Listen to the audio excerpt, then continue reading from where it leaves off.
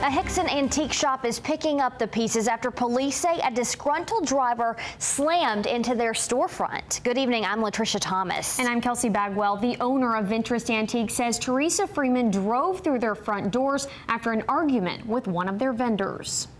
Pieces of history narrowly missed by a car speeding into Vintrust Antiques last night. The crash caught on the store's surveillance cameras. It was not an accident. A person did this on purpose. Police say this person, Teresa Freeman, was behind the wheel.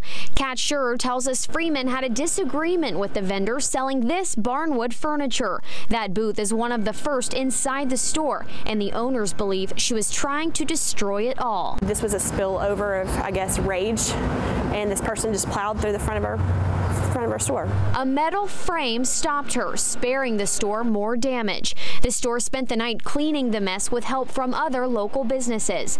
Despite a sleepless night and lots of work to do, Schur says there's no way they would have closed their doors today. Not a chance. We have a lot of people that have put in their not only investments into this building, but so much passion and their creativity. And it's just not fair to let somebody that was ridiculous take that away from us for one day.